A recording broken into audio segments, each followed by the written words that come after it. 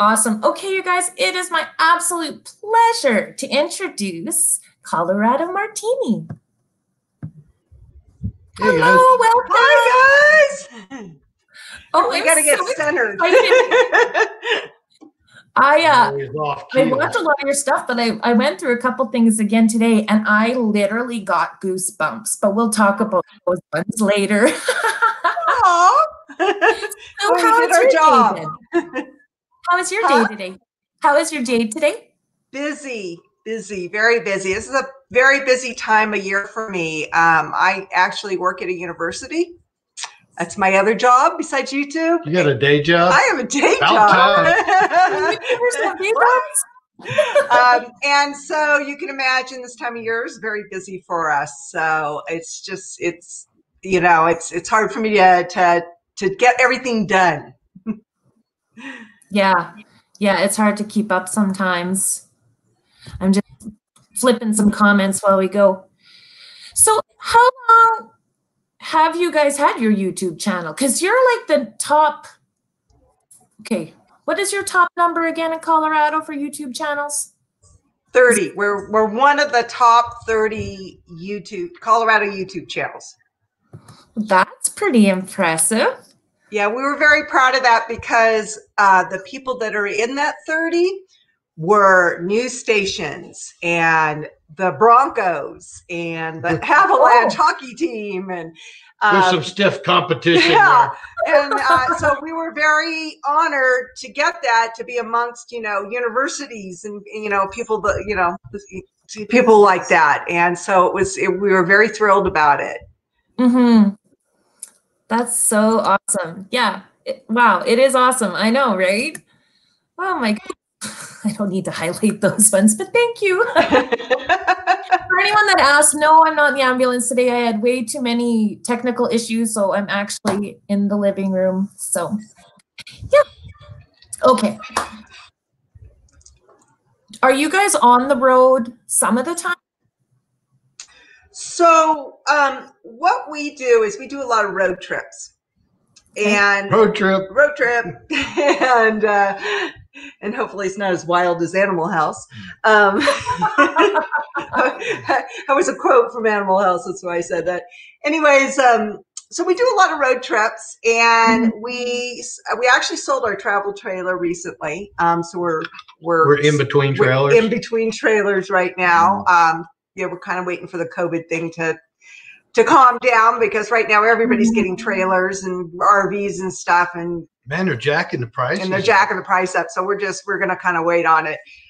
But we do a lot of travel, especially up and down the Rockies. So we go to Montana and we go to Wyoming, and we spend a lot of time in the Black Hills. We love the Black Hills, aren't far from us, which is pretty centrally located. Hold on, my cord is like moving my camera, my electrical cord. So let me. I wonder what was going on there. It kept inching. And we were going to start talking paranormal here in a minute. Well, and we're going to get to that because, oh my goodness, that's where the goosebumps came in. But I've been to Deadwood, but man, I wished I had watched all your videos before I went. Oh, we get a lot of people commenting on our Black Hills, Deadwood, and the other parts of Black Hill videos all the time, asking me, where's your favorite place? What should we do while we're there? I mean, they want me to make a whole itinerary for them because they know we spend a lot of time there. We're only 5.5 hours away from the Black Hills. And that's why we go there quite a bit. I mean, we can go there for a 3-day weekend. That's 4.5 if I'm driving. I love the honesty going on here. And he's telling the truth, too. It's like half the time I'm like, ah! So should we give a shout out to that little town in Wyoming that likes to do the speed traps? Oh, Lust. Oh, my God. Yeah. Watch your speed in Lust. Public service announcement. Yeah. Where was that again? Lust, Everybody Wyoming. Every sheriff's got a radar. Oh, yeah. They have one of those old fashioned speed traps. I was like waiting to be taken to the courthouse afterwards and stuff. So, yeah, be careful on your way into the Black Hills. There's a lot of speed traps. Usually I get paid for public service announcements, but this one I had to pay $100 for. Very expensive, right? Very expensive. Hello, burning up the roads. And we have someone from New Zealand, isn't that? Oh, wow. Wow, that is so great. I know I missed some. Isn't it like 8 in the morning there right now? Sure. So fun fact, the Colorado Martini is a drink that blends the traditional sweet and sour heavy agave tequila flavors, infused herbaceous, thanks for using all the big words, buddy, grains of the earth. Oh, you made that up. I just read that whole thing. Where did I've you, had like, one of how did those. you come up with that name? I was like, there's no Colorado Martini. Everyone I make. Everyone we make is a Colorado Martini. Oh, it's 1 p.m. there. 1 p.m. Oh, there okay. we go. Okay. Tomorrow. Where's that yesterday? No, it's tomorrow. I know. So how did you come up with the name Colorado Martini? So we are known amongst our friends for making these flavorful martinis. I wish I had you here. I just got to settle for this.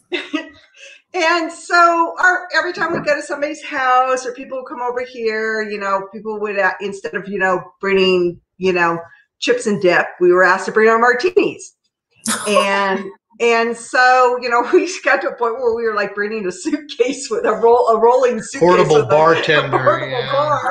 Oh, you're my kind of shameful. To people's houses. And so, we had after a while, we had quite a few recipes. And so I said to Patrick, by the way, this is Patrick, I'm Denise. Let's write a book. And let's call it Colorado Martini. And so we wrote the book, and we were about ready to put it out. I just needed to do the editing and stuff. And I, at the same time, started YouTube in like 2018. And I actually started the channel as an organic gardening channel, of all things. Really? I really didn't know what I wanted to do. I just knew I needed to start. And this was right after they changed the rulings on getting monetized, where you had to have 4,000 hours, 1,000 subs. And so it was kind of a wild time because a lot of people got demonetized in that late January of 2018. They had been monetized for a long time, and all of a sudden they were demonetized. And and that it was the bar was a lot higher to get monetized.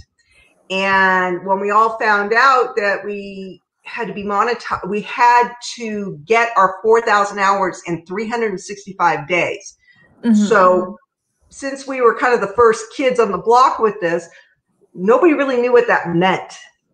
We didn't know, did that mean within a 365 rolling 365, or if we're not monetized in 365 days, you're done. Nobody really, they didn't have anything out there that really explained it to us all. So it's we rolling, all felt right? like, huh? It's rolling, right? Rolling. Okay.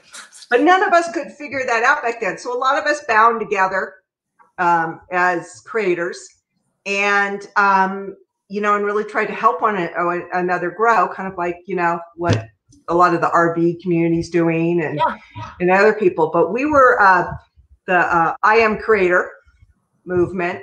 And, so when I got really involved with other channels, and, we really had built a strong community, and a lot of us are still friends to this day. We're very close friends. Mm-hmm. And, meeting other people and seeing other people's channels, I realized I don't want to do organic gardening. As I learned, I realized it's not what I want to do, and it's not how I wanted to grow. So I started doing cooking and health and just kind of trying to figure out what I wanted to do. Mm-hmm. So then we wanted to launch our book, and I brought Patrick in for lives. And we started doing these lives called Cocktail Time on Saturday nights. And we basically made 2 of our recipes. And we talked about and got drunk on live. I bet they were fun. It's kind of like a virtual party before virtual parties were hip. They were a lot of fun. And so a lot of the I Am Creator community was always in our lives and stuff. And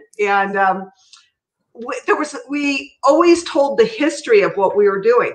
So we would talk about the history of the liquor that we were working with, or the cocktail we were making. So if we were making a Moscow Mule, we talk about where Moscow Mules came from and how they were invented and why you use a copper cup. And so we were educating people about the history. That was kind of our spin with the whole thing. We love history. Yeah, and alcohol. So we're basically putting the two together.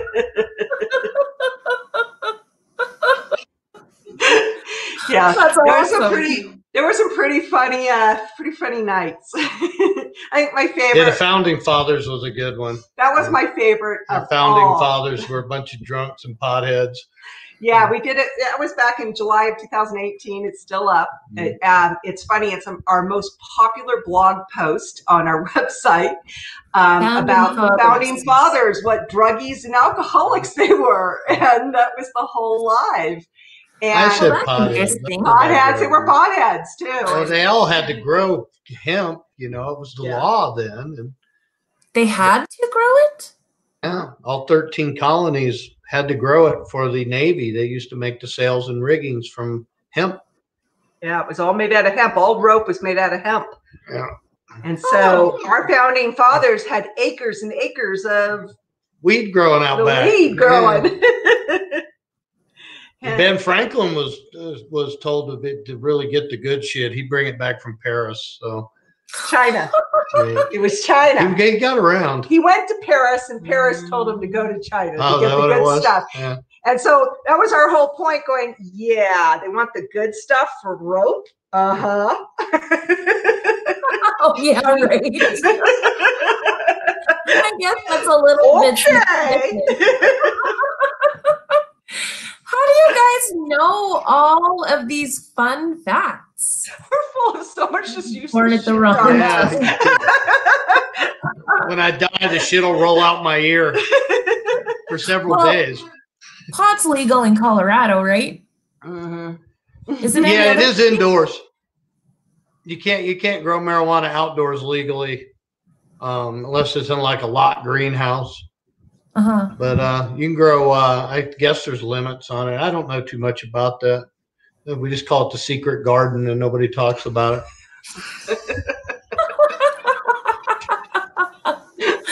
Oh my goodness.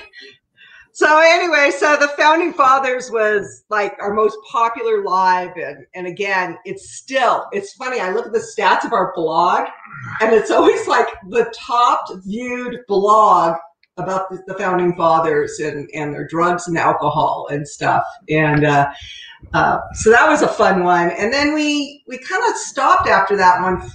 I think we did a couple more after that. We did a couple with Pusa Studios. Well, yeah, I had to get a new liver after that.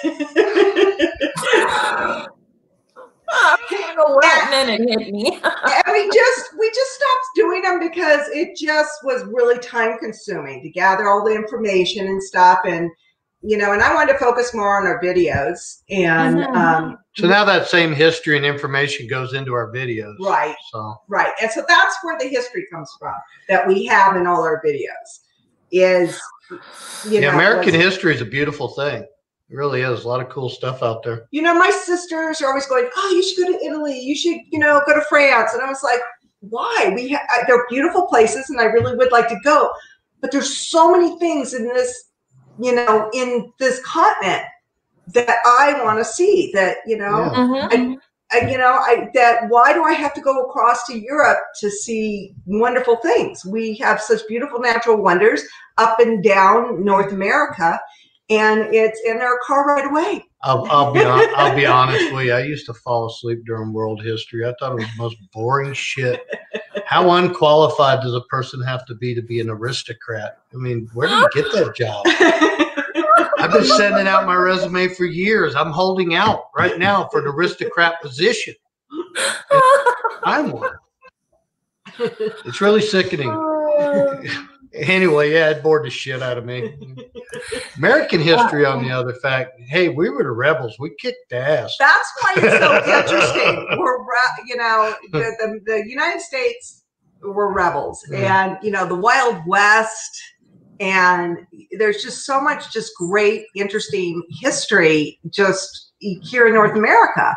And if you looking for other cultures, go south into Mexico. You get the Mayans and the Aztecs. Oh, I noticed you didn't say north into Canada. I was going to. You interrupted me. Damn loyalist. Well, Mexico, you can go any time of year. Canada, you don't want to go in the winter unless you really like snow. But you can hit the months as bad, like November or March. That train that goes from Calgary into BC is just absolutely marvelous. And I've been wanting to take him on that for the longest time. I'd love to do a video on that. Well, I went to Calgary. I went to the Calgary Olympics. I'm dating myself. 88? 88. Yeah. And I just felt, and it was actually, it was really warm in those Olympics in Calgary, and they had to move. That's the year that the Jamaicans had a bobsled team. They brought the heat. They still have that bobsled at Canadian Olympic Park. and they were the talk of the Olympics, and I had tickets to go to see the bobsled, see them on that, and because it was so warm, I mean, unseasonably warm. There was no snow. They had to make snow. There was a stitch of snow in the whole town of Calgary, and up in the ski slopes there wasn't much. So they had to move the time of the bobsled to the early morning because what they would make and freeze was melting by the time it was supposed to happen. So I couldn't go. I had tickets to this other event at that time. And I was sure it wasn't a bad hangover. You're not really a morning person. That was back when she was experimenting with the martinis. Did you? I think it was, that was right at the fall of the Soviet Union, and all the Russian athletes were. I think she was out partying with the Russians that night. Oh, and lots of vodka, was it? It was so funny. The wall had just fallen. Well, yeah. Yeah, it had just fallen, and we were in a bus. We had a bus take us everywhere, and these guys were walking on the side of the road, and they had Russian, the sickle. They had the Russian athletes' jackets on. The USSR symbol on their jackets. And this was like the first time that you could actually talk to somebody from the USSR, in my generation. So we're like, stop the bus, and we're all drunk. And we're all, there's Ruskies, let's stop. We're taking what was 1988 version of selfies with a bunch of Russians, That's great. Yeah, and didn't they turn out to be from Jersey or something? Yeah, they bought the jackets and they totally were fooling us that they were from the USSR. Oh no! I hope you didn't give anything up for that. I was married. Okay, you look younger than I thought. We've been married for 33 years. Dun, dun, dun. Yeah. Why is there the awkward silence? Because we're old. Well, I mean, that's great that you guys have been together that many years, and your YouTube channel. It's the Martini. Traveling and just stay drunk. We just stayed drunk for 33 years. Well, you must be good drunks. Happy for donor livers at this point. That's why we're here tonight. I'll flash it. Yeah, I'll flash a number up momentarily. I'm A positive. You're crazy. Oh my gosh, I love it. So you changed the YouTube channel from basically gardening-ish, and then over to the martinis, and then to travel with historical elements. So we like to say that we do historical travel where we find legends and lore and history of a place. That's where a lot of the paranormal stuff comes in. That's just because she wouldn't let me call it Gulliver's Adventures.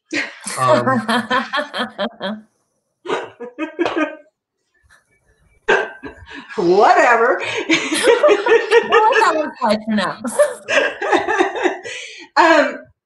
And so we decided to do the travel because we were doing a ton of road trips anyways. And so, I just snorted. I thought it was the dog growling over there. I know, Captain Jack. He always cracks me up.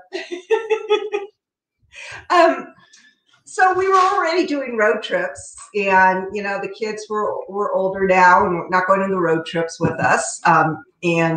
So we just decided let's start filming our road trips, and so we're not really doing anything different than we haven't been doing for years and years and years. Except you spend more time behind the camera. Yeah, exactly. It's like, do that again.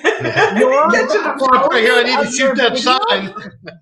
The quality of your videos are amazing. It's like I'm watching on TV. Oh, you're so sweet. Thank you. No, it's so true. I'm not even trying to be nice. I'm just like, gosh, this is incredible. It's probably some of the best stuff I've ever seen done on YouTube. Oh, wow. Thanks. It helps that she's a computer programmer and knows programs, and I'm a software engineer. Is able to put that stuff together. So. Oh. Wow. So anyways, that's where the history comes from, and then the paranormal. Got hair in my mouth. If you're going to all these old towns, you may as well look and see if the ghosts are around. Exactly. Well, the paranormal started about right after we started doing the travel. Mm-hmm. So it was still 2018, and it was about this time of year. And I decided for the Halloween month that I would do a couple of like historical ghost stories, like, why this place is haunted and what the backstory is with it and stuff. So, of course, being here in Colorado and only being 30 minutes from the Shining Hotel, which is the Stanley Hotel up in Estes Park, I had to start with that. So, we did a complete story on The Shining and how Stephen King came up with the story from the hotel. And the Shining Hotel is the Stanley in Estes Park, Colorado. It's right next to Rocky Mountain National Park. It's this beautiful hotel in the mountains. And he lived here in Boulder for a while, and that's why he was up there. And we actually knew a lot of backstory about where he came up with the story, and the real story, not something you read on at the internet, because when he released the book Dr. Sleep, which is the sequel to The Shining, he came here to Boulder to release the book. So the night it released, he was here and he spoke. And I got a signed copy. So we got a signed copy and everything. So that is so cool. So he told the story, the real story, straight from the, his mouth, his potty mouth. Oh, really? Excessive use of the F word. Oh, man. I was a little taken. I would think someone who had mastered the English language and literacy would clean up his speech a little. Yeah, he's got quite the potty. He was dropping the F-bombs, yeah. Oh, wow, the things I didn't know. Yeah, kind of surprising, especially at a formal event. Yeah.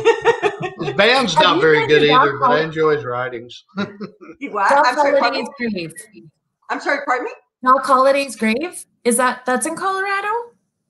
Doc Holliday's grave, yes. Yeah, it's in Glenwood Springs, Colorado. Doc Holliday is buried in Glenwood Springs up on a hill. Glenwood Springs was known for its vapor caves. So the hot springs it's known for its hot springs there. And so they have these vapor caves, or it's an actual cave, or there's these vapors that come out that are supposed to be really good for you. Well, back in the TB days, in the late 1800s, a lot of people went there for that. And he was one of them. So, so after the OK Corral, he and Wyatt Earp's went their own ways because they got in a big fight after the whole thing. And so he started coming north. He started coming into Colorado after that. And so they think he was with Big Nose Kate. They're not sure. But there's no mention of her whatsoever after Tombstone. And so they're not really sure what happened to Big Nose Kate, although I know where she's buried. She's in Prescott. You know where everyone's buried. I know where everybody's buried.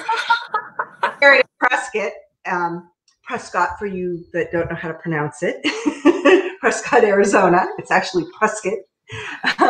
Only if you're a cowboy. Only if you live there. It's actually somebody's last name. Anyways, she's buried there, and that's the only thing. They don't know what happened to her between Tombstone and Prescott. So anyway, so Doc Holliday, after he and Wyatt Earp separated, Wyatt's buried in Northern California in Coloma Cemetery in the Bay Area. He came up here to Colorado, and he spent some time in Leadville as a dealer for a while. What was he dealing? Would they play Farrell? Yeah, maybe. It was Farrell. And so he spent some time there, and then he just got sicker and sicker and sicker. And he after that, he did meet up with Wyatt Earp, and they made up, but it was never the same. Mm-hmm. So they parted ways again, and he just got sicker and sicker. So he ended up in Glenwood Springs because of the vapor caves, hoping that would help him. In the hot springs. In the hot springs. Also, the hot springs there are awesome. Yeah, they're really awesome. The vapor caves are probably bad for your health. They're probably your breathing. The shit's bubbling up in the air. You really don't want to be snorting it, Exactly. But yeah, at the end of all those westerns, like the end of Tombstone, where Wyatt walks into the sanitarium and old Doc Holliday's laid up with his boots off. Well, that's Glenwood Springs. That's where he passed away. But he actually passed away at the Glenwood Springs Hotel. Was it the Glenwood Springs Hotel? It was the Glenwood Springs Hotel, and not the one that's currently called the Glenwood Springs Hotel, but the old one downtown. Right, it's a department store now. It burnt down, and so the original hotel's not there. And Wyatt was not there. They drug him up the hill in the pouring rain and forgot where they buried him later. So Doc was so poor at this point. He had no money. There was no friends with him. There was nobody. But he had his reputation. Everybody knew who he was. But by this time, it was like the 1883 or something like that. The OK Corral story had already made it across the United States with the dime store, novels, and so he was already famous. But he had no money, so they put him up in this hotel to die. And just recently, a picture showed up that they think is him in his dying days. He's got like this band around his throat, and he's very thin and drawn. And it does really look like him. And so they're still going through an authentication process to prove this was him. But his last days, he couldn't talk.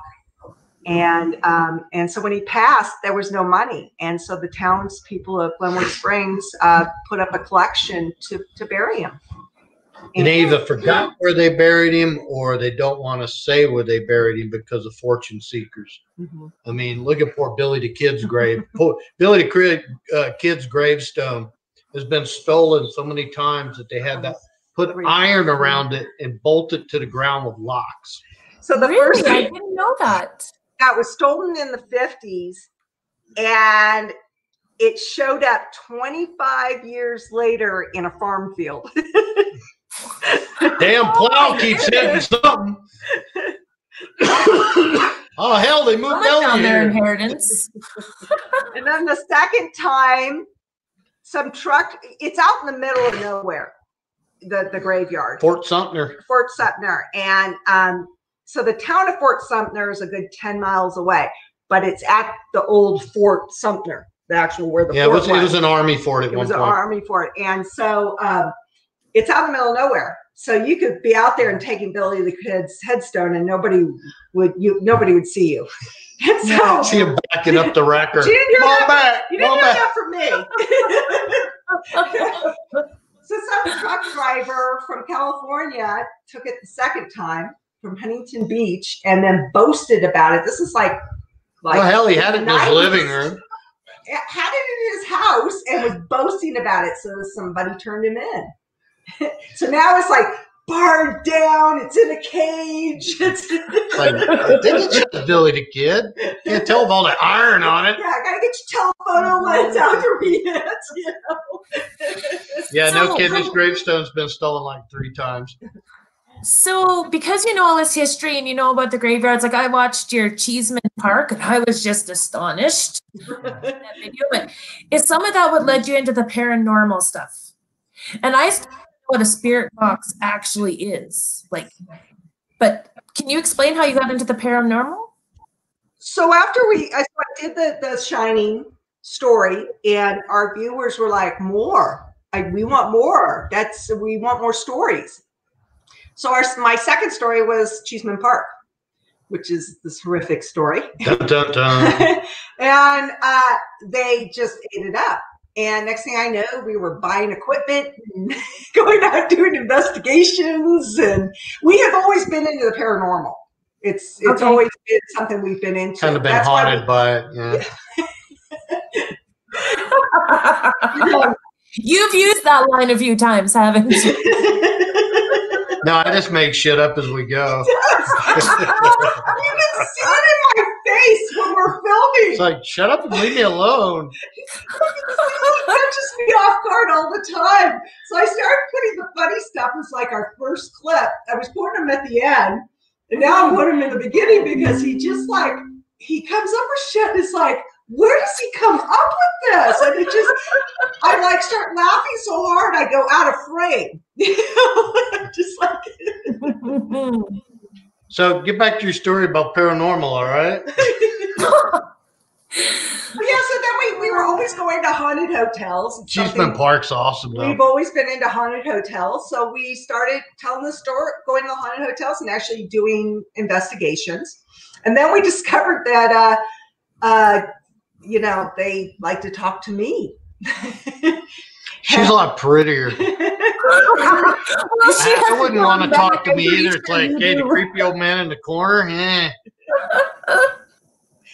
I mean, he leaves me in places by myself, and I'm like, you know, I'm talking to a ghost. It's kind of freaky. Most of the time, I don't get interaction. So, what was that? What did you feel or hear? Like, what was your experience when they were communicating? Well, there's been different forms of communication. You know, whether it's on the spirit box, and if you guys don't know what a spirit box is, it's radio frequency that goes back and forth between the band. So you can do FM or you can do AM, and it actually it's backwards. It scans all the frequencies at a high rate, creating a white noise, which is believed to be manipulated by spirits. So you'll get words out of the blue one. I heard the one that was named James. I was like, holy, goosebumps. Yeah, that was in our room. 3 times it told me its name was James. So you guys gotta check out their channel if you haven't. Holy moly. Well, the funny thing about that story is when we went to the hotel, there's all this urban lore. We're talking about the Plains Hotel in Cheyenne, Wyoming. There's all this lore. Oh, well, this ghost haunts this room, and that ghost haunts this room. And it's like, well, let's see what ghost is in our room. And lo and behold, we found James. So, yeah, James there was no claims about James. The room had no claims. And we actually get stuff in the middle of the day. We don't have to wait until 3 o'clock in the morning. We get stuff all the time. And so we decided to fire up the spirit box, and we're like, what is your name? James, as clear as day. And we asked him several times, actually over a couple of days. And every time it was James. And what freaked me out the most, what freaks us out the most is when they say our name. I even bought him a t-shirt. You'll see him wear it quite a bit in a lot of our videos where it says, you've made it in ghost hunting when a ghost calls you by name. Yeah, sometimes they'll get a little. fixed on one person, and yeah, they do. They get fixed on one person. But that in that room, James, Pat would go, "What's my name?" And he wasn't saying anything. And so I said, "What's my name?" As clear as day, he says Nini. Well, Nini's my nickname, and it's what my family calls me. And I was like, did he just say Nini? Well, I also call her that, so he might have heard me say that when we were in the room. And you guys are staying in these rooms. Aren't you ever afraid? The dead's not going to hurt you. It's the living you need to worry about.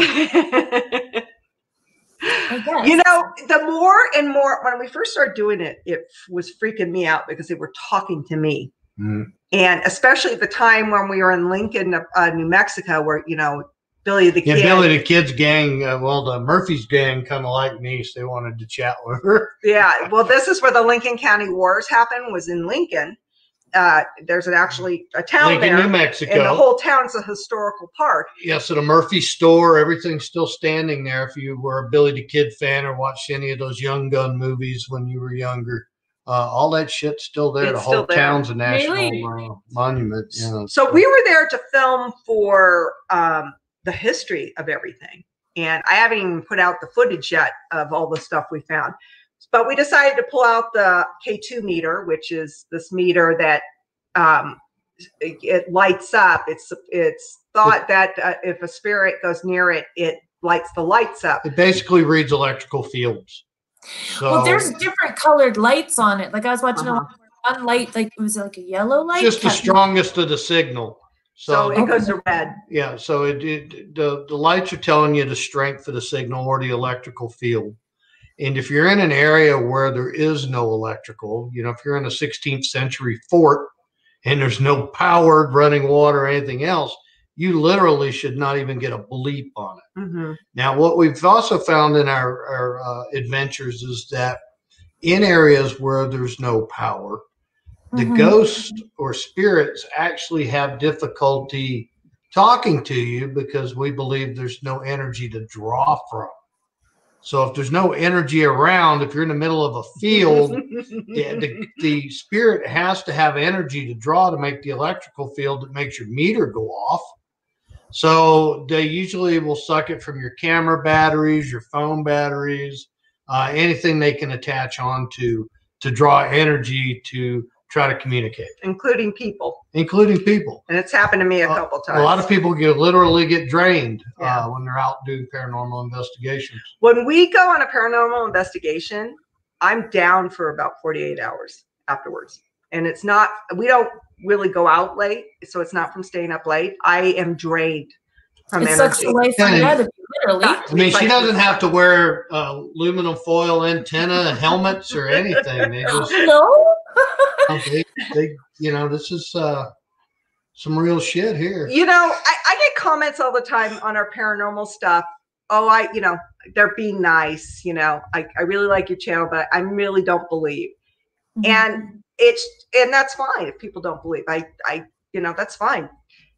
But it's because you haven't had an experience. And once you have an experience that you can't explain, I mean, a really bona fide experience, not the lights flickering, not an orb in a picture. You've had an experience and you saw something you can't explain, or you just can't explain some device, or it's calling you out by name. Yeah. Disembodied voices. A little bit. Are you running low on battery? Your picture just dimmed a little. You better plug that stuff back in. Just because I don't want to lose you. You know, I've heard, and I know some family members that I know they learn things through dreams and things that way. But yours are all awake, right?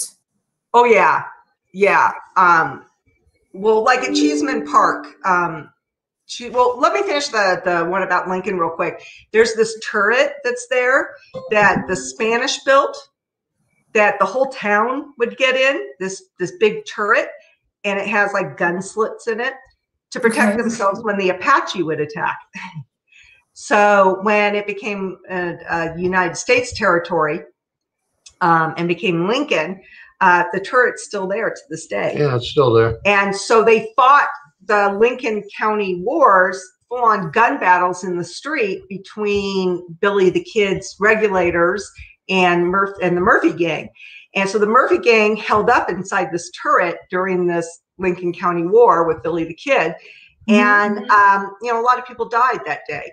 And they held up in here. And so we went inside the turret. And, yeah, and we decided to pull out, you know, the K2 meter. And we weren't getting anything. I mean, there's no power, you know, in there whatsoever.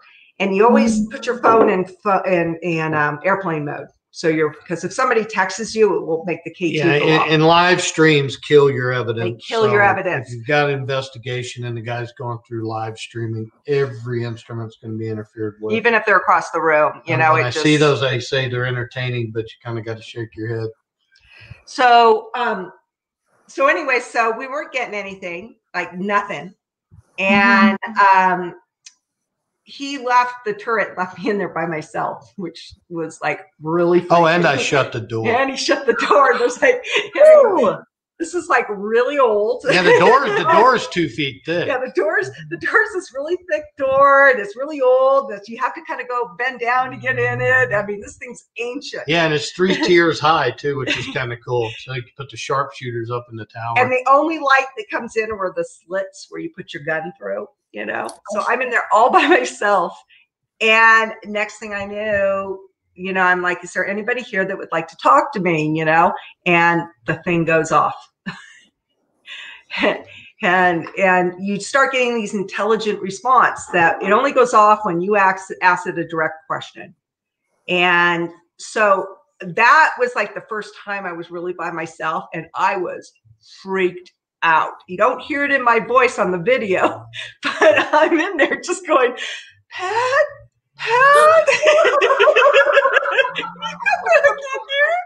somebody. I'd be so scared. Oh my goodness. Oh my goodness. Oh, it freaked me out because it was the first time I had actually really communicated with a ghost. Alone, or just period. Yeah, because she's a pretty good sport about it. I mean, you know. Well, at the Abbey, with 303 Paranormal, we went to this Abbey that's, they're 303 Paranormal or YouTubers also. And we do a lot of collab investigations with them. And we all went down to this huge abbey down in Canyon City, and so it's you know, it's privately owned now, and so we're in the head priest's bedroom, and they make me lay on the bed. We figured, hey, a woman had never been in that bed, right? I was the trigger object.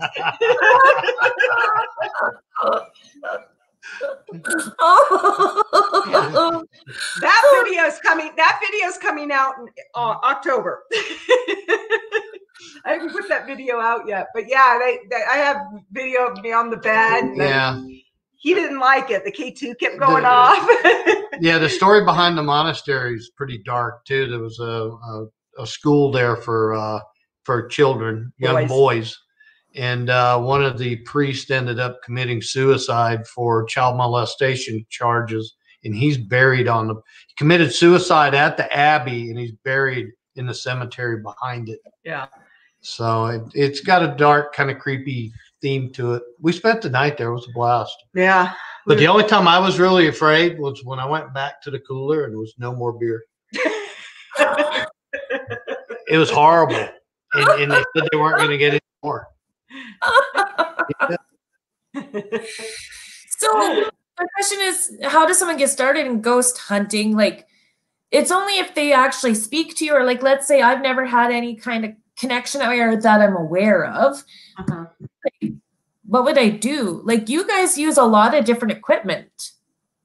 And that's me, because I'm a scientist by trade. Science. And I need to prove this to myself. And to me, proving something is through equipment. It's a part of my training as a geophysicist. And so I'm all about the equipment. And I'm not about the orbs and pictures. And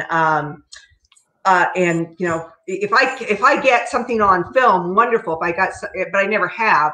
But with the instruments, there's a lot of things we've come across that I can't explain as a scientist, because I'm like, there's no energy here that would cause such a thing, and that you're getting intelligent responses. And so basically how we got started, well, we were believers. And that's the thing, is that I wasn't 100% a believer. I've had experiences that I kind of had to prove it to myself. Not me. I see dead people. They're everywhere. That's you in the mirror, honey. You're reminding me of a movie I once watched. So the first thing we got was a K2 meter, because they're cheap. They're only $50. You can get them in Amazon.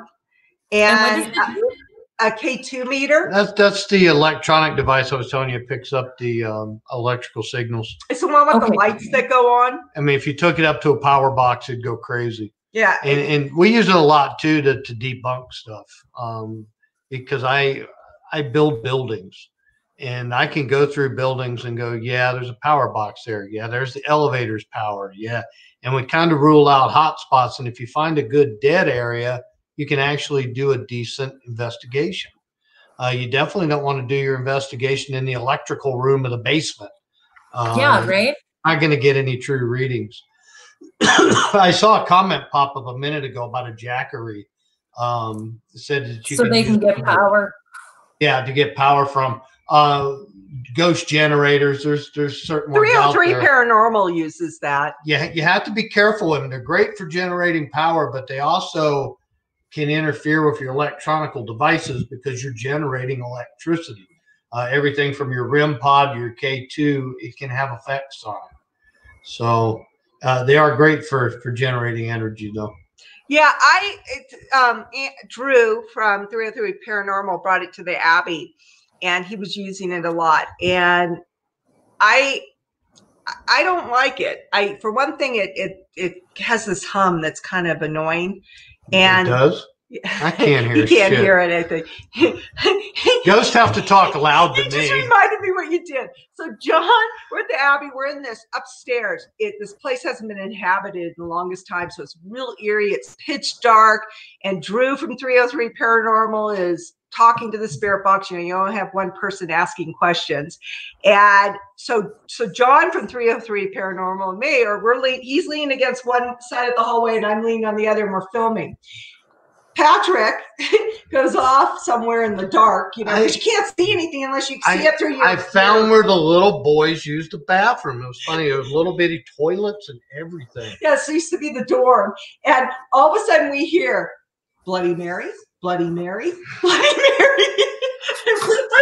We start laughing because I figured, what the hell, If Bloody Mary's going to show up anywhere, why wouldn't it be a haunted monastery? So we go running to the bathroom, and he's standing in front of the mirror going, Bloody Mary, Bloody Mary. I remember doing that as a kid. He didn't show chicken shit. He does stuff like that. It's like pitch dark, and it's quiet. You're kind of scared. All of a sudden, he does something funny, and you're like... Well, I love asking the funny questions. We'll be in a really serious investigation. And are you a boy? Are you a girl? Did you live here? Do you know you've passed? And I'm like, do you miss your puppy? If I had passed, I'd miss my damn puppy. I'm just trying to get a response. The one thing I have gotten that was not from, it was from instruments, but it's not. We were at the Plaza Hotel in Las Vegas, New Mexico. Not to be confused with Las Vegas, Nevada. And this place is mega haunted. It's a beautiful hotel. I love staying there. It's the nicest hotel. It's mega haunted. See, yeah, I'd miss my puppy too. Sorry.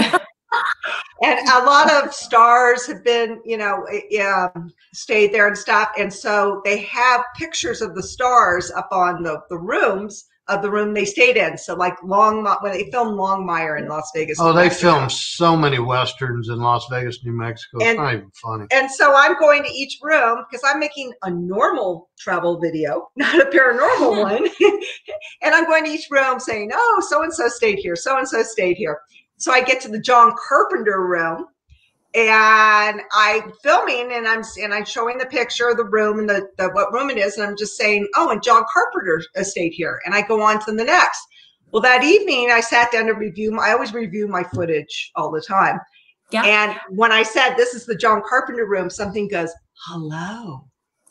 There was nobody in that hallway, nobody but me, and right into the camera. Hello. And I was like, where'd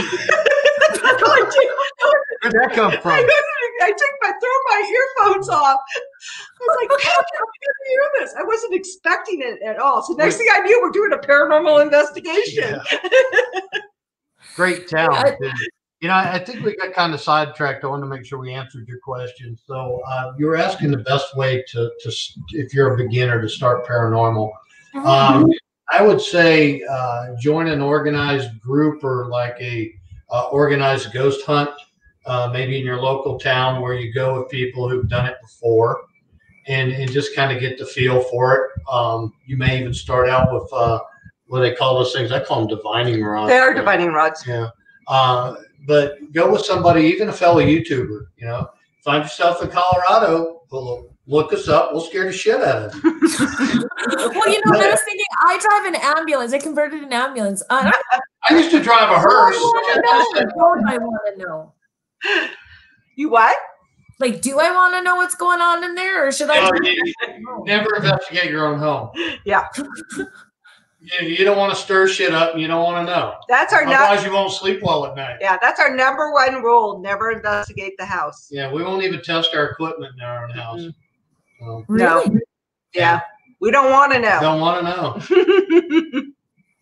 We don't want to know. I definitely don't want to know about an ambulance. Yeah, we don't do graveyards either. I mean, we do graveyards, but we don't do investigations there.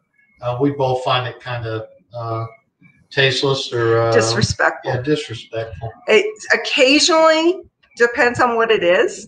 Yeah, but I mean, if there's a criminal under there, what the hell? But yeah, there's just something that just doesn't seem right to us, and I don't feel comfortable doing it, and it has nothing to do with their spirits there.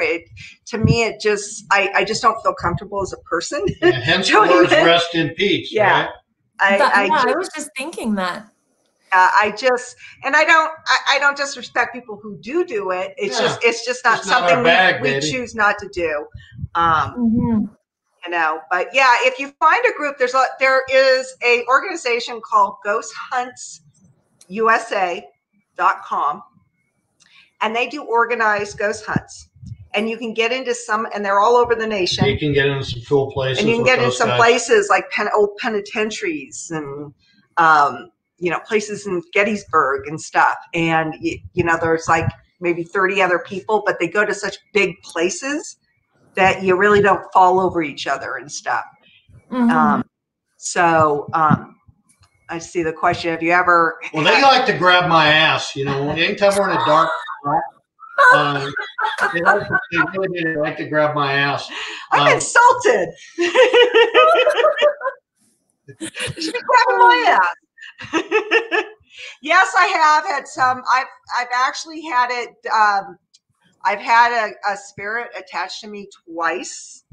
One was in Cheeseman Park, and the other was in Galveston. In Galveston. Oh, Galveston. What a town. Galveston is, as far as I'm concerned, is one of the most haunted towns in the nation, you know, next to New Orleans. So much death.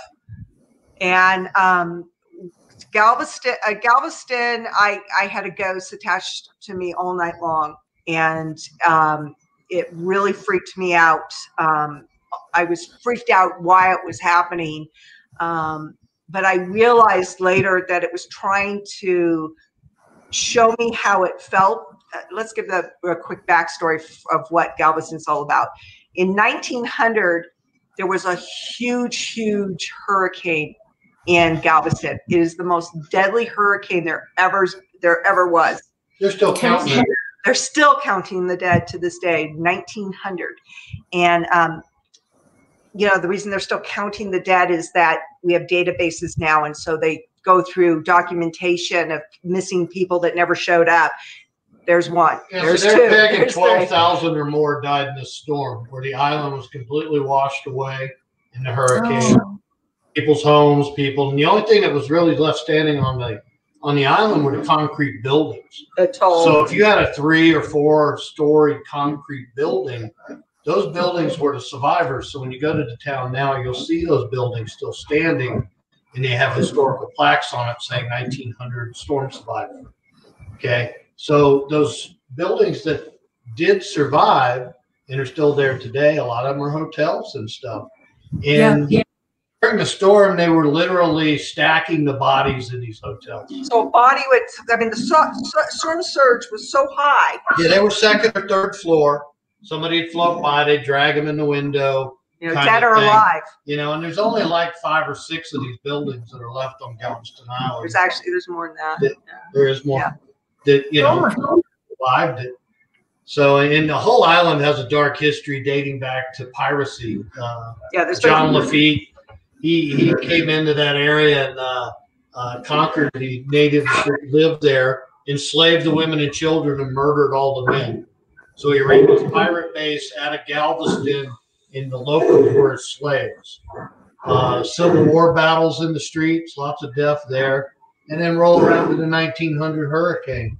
There's a lot of death, doom, and destruction in that town. So after the hurricane, everything was destroyed except these concrete buildings, and so they had to collect the dead. I'm actually hearing something in the background. Of us? Oh, it stopped. We don't have anything on. I got literally cricket. on any of your videos, quite honestly. I got cricket. I'm sorry, pardon me?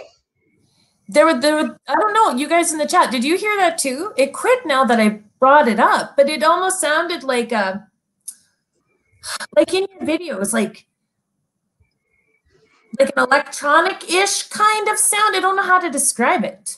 Like we did. We're not getting it on our end. It's a disembodied voice. Yeah, I guess I'm being attached right now. No, really, it was like a staticky kind of sound.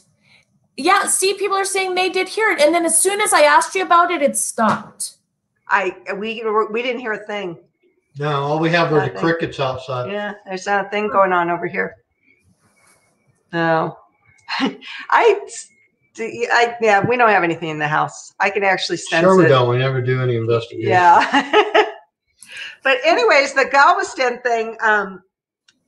So I found out that my great-great-grandparents were in this storm and survived.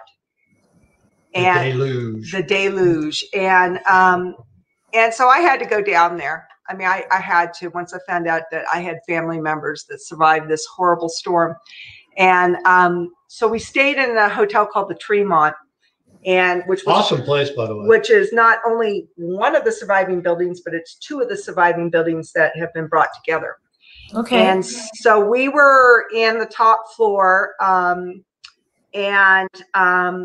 we had a suite, and it turned out that the suite that the people who redid that bought the hotel and redid it died in this room, but we didn't know that at the time. It was their private suite. It was a private suite, but nice place, by the way. But we didn't know that at the time.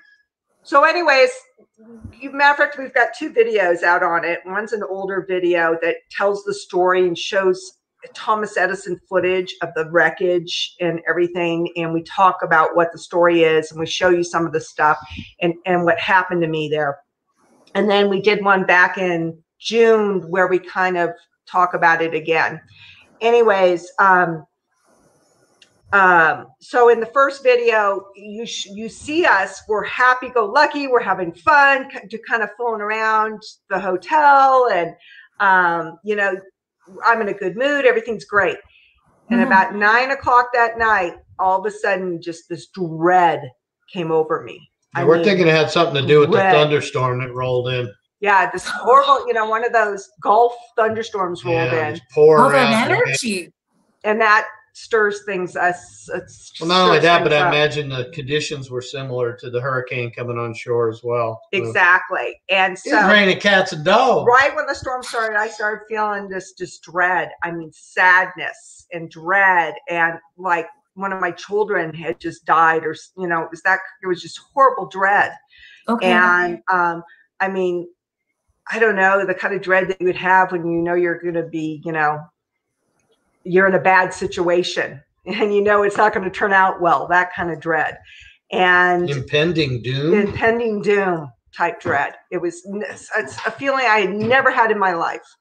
And it lasted all night long. And I couldn't sleep. I was just the whole night. It was horrible. And I could tell something was like had attached onto me. And so he went into the living room to sleep because damn ghost was keeping me away, keeping him up all night long. So I finally fell asleep right before the sun came up.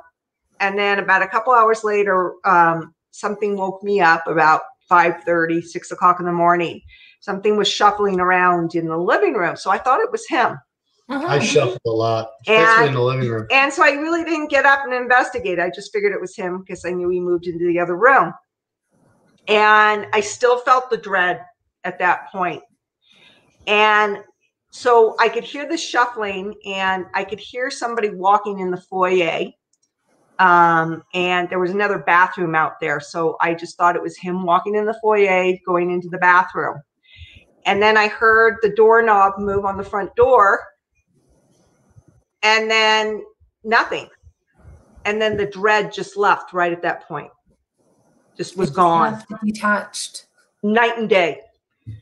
And so I got up. Karma left the room. I get up, I look to the left and I look at the door to see and open up the door to see, catch Patrick. I think it's Patrick leaving and to go catch him. And there's nobody there. I mean, I literally got to bed right away. And I turn around, I shut the door, I turn around and he's fast asleep snoring. And Mr. Martini has no problem sleeping in haunted on places. the couch. My grandma believed in the paranormal. She and one of my aunties, my great aunts, they had made this deal that whoever passed first would give the other a sign. And so they had one of those chains on the doors. If someone opened it, it sets an alarm off. And so grandma said one night it started going off. And she said, "It's all right, Beatrice. I know. I hear you." And then it stopped. And there was nobody else there. Right? And my grandpa he absolutely did not believe in any of this. Not at all. But this one night, Grandpa thought he saw Grandma walking down the hall because they had separate rooms. But he called out to her, and she wasn't wearing her pajamas because everything was so light. And he could have swore he saw her. And then they found out that was around the same time that my great grandma passed. I was like, really? And my grandpa was not a believer. He wasn't.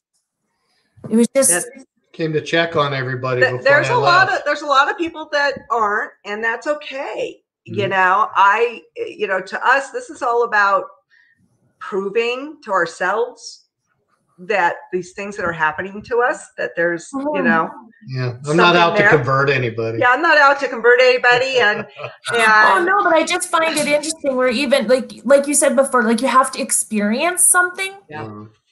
You do. I do. I think that makes such a difference.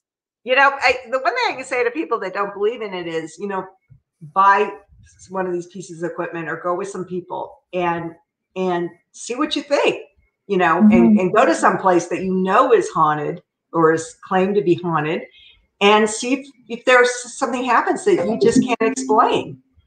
And, I became a true believer. I've actually kind of gone back and forth since we started ghost hunting. I actually kind of at a point there was going, all right, can I explain all these things that are happening, and then something just extraordinary happens. You're like, okay, I'm back. Jane shows up. Yeah, I can't explain that. My brother commented on here earlier. He asked me to tell you about my dad's urn. So I have my dad's ashes and I had it on the china cabinet right on the very top. And it was fine for years and years. And then like all of a sudden, it's all cracking and falling apart. Like it was It was, and very quickly, like it was a matter of a couple days. We don't know what that was. Poor quality of an urn. I don't know, but though, like we don't have earthquakes, we don't have any of those kinds of things. And it was like, well, if there's some message trying to get across, I don't know what. Let me out. Right. Well, let me ask you this. You know what? Yeah. They cracked that shit, glued it back together, dust busted. I wrapped him in duct tape. I'm not kidding. I know his ashes spread, but I can't do it. That means spread them. You know, maybe that is. Yeah. Let me out. Maybe he said he spread his ashes. You know? Yeah. I because I believe so much, when we cremated my mother, I didn't want to keep her ashes. I wanted to spread her ashes. Yes, I left her in a bar in Vegas. You forgot your mother-in-law? No, we spread her ashes in the ocean. My mom and he were very close. No, we were driving back to California to spread her ashes, and I was carrying her ashes around everywhere. And I went into a bar in Vegas, and I'm sitting at the bar drinking, and the family comes in. Okay, let's go. And I got up and left Grandma in the chair next to me. My daughter caught it before we got too far. My mom would have approved. Yeah, she didn't have a drink in front of her. No. So yeah, so a lot of the paranormal is because we do so much history. We really get into the history, and we do a lot of debunking because we walk into places and they have these extraordinary stories, and we're like, that doesn't sound right. And so we kind of go out to not really disprove the place's stories, but we want the real. We want the real stories. And if something doesn't make sense to us, we're not going to say, oh, well, we hear Fred's here. So Fred, are you here? And Elvis is haunting my motel. Well, do you ever sleep there? No. You ever visit there? No. Why the hell would he be at your hotel? I mean, there's so many, have you ever noticed that there's always a woman in white, and she's always a bride. There's always a virgin. There's always the woman in black, and she was the evil witch of the town. Yeah. And then there's the woman in red, who's always the prostitute. She was the hussy. The hussy. And it's like I hear those stories. I'm like, yeah, over and over again. It's bet, you're probably haunted, but I don't think it's Elvis. It's like the woman in white. It's like, she's a ghost. Of course she's white. She's not wearing a dress. She's got a sheet over her head. You know what? One of the things I found really interesting was watching you guys do filming with the heat sensors. Or the thermal, what do you call that? Thermal. The thermal imaging? Imaging. Yeah. So it basically picks up the different temperatures of objects in the room. Mm-hmm. So the redder something is, or the blue. Yeah, it's great for finding cold spots because it gives you a thermal image of everything in the room. It's quite awesome. If you're out in an area where there's no heat, let's say you're out in a field in the middle of winter. Okay. Scanning the field, anything with a heat signature that crosses that field like a squirrel, it shows right up. It's amazing. Really? Yeah, it's really cool. I can literally put if I got up right now and we put the camera on we could scan the chair and it would show the impression of her butt. My whole body would show up in the chair. It's very sensitive. So when we were at the Plains Hotel in Cheyenne, Wyoming, that's those two videos. We confirmed that James was also a cold spot. Yeah. And he told us he hangs out in the bathroom. So if you ever go and you get that room, and you go in there and you're going potty, you're not alone. Well, I know that you pointed out too, like there's a really big cold spot in your imaging, but you guys put on the video, that's the toilet, right? So that nobody would mistake that. Right. Mm-hmm. Inaccurate information. That room had no vents. And it was an interior room, so it only had one exterior wall. And so it had the two windows, which were to the left of me. And boy, they show up. I mean, that's where the air conditioning and the heater are. And, and they weren't on. No, it was a true cold spot. And it was so awesome. On this side of me was the bathroom. And so I'm sitting there talking to James on the K2 in the spirit box, and all of a sudden on that thermal, you see this billow of cold come to my feet. Right at the K2. And go up to the K2. Yeah. And, you know, where it was answering the questions. And that's freaky too, because I don't see this. He sees it on the camera standing in front of me, and he's like, there's like this billowing cold coming around. I basically watched it build on the camera. It was and I'm like, well, it looked like you're sitting under the end table there for a while, right? If we're talking about the same video, like it looked like, yeah, it was almost like it was nervous. Yeah, and then it would go away and then billow back. It was I can't explain it, because there was nothing there to cause anything that, because if you're going to pick up something billowing, it's going to be, you know, a vent or something. There were no vents. There was not, from the direction it was coming from. There was nothing there. There was no door where it could be coming out from underneath the door. There was nothing there. Well, what's amazing is we have the before and after where it was warm, and then there's a cold spot. And you've got 3 separate instruments showing that something's there. I'm getting thermal imaging, I'm getting hits on my K2, and I'm getting intelligent responses on our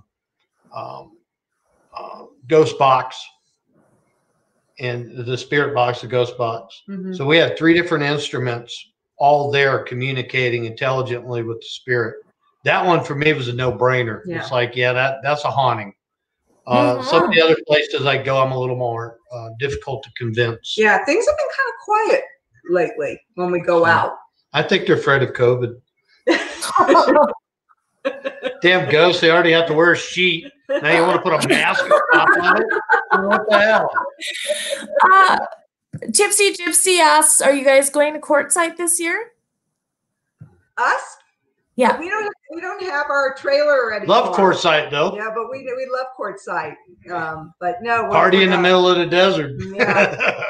We've been actually staying in KOA cabins since we got rid of our trailer until we get it, until we get the new one and stuff. So yeah, we're just in between trailers.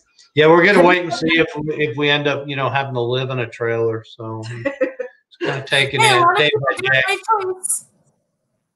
And if you buy new, you won't have to worry. Bob's Adventure on Wheels asks, do you know about this drive-in movie motel near Alamosa? That has been on my list. Haven't made it there yet. We've been to Alamosa a few times. Yeah. Got a great alligator farm there. Yeah. We have a video on that, the alligator farm in the middle of Colorado. In the middle of Colorado, we've got gators. And you know who's there? Remember the gator that took Chubb's arm in Happy Gilmore? Oh, I remember that. That gator. Yeah, that Hollywood gator's there.